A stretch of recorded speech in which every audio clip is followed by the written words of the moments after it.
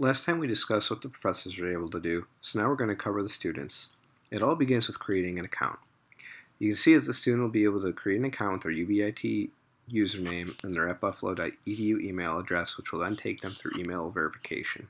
For the purposes of this demo, we've already gone ahead and done that.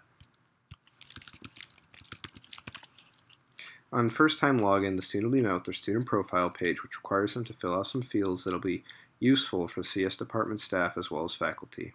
This allows staff to enroll them in CS 495 credits or put them on payroll.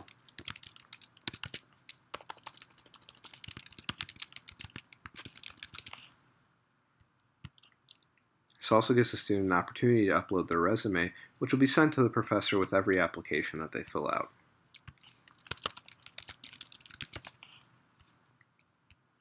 Upon submission, they'll be taken to the current applications page, which will list all the applications that they currently have out. They'll also be able to apply for new classes that the professors have listed, such as programming for cyclists, as we have listed here.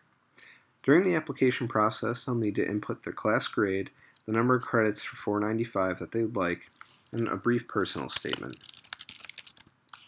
Below, you can also see that they have to fill out the optional fields that have been specified by the professor as necessary for the student to fill out during the application process. Here we have C++ comfort level, the available hours during the week, and their Java level.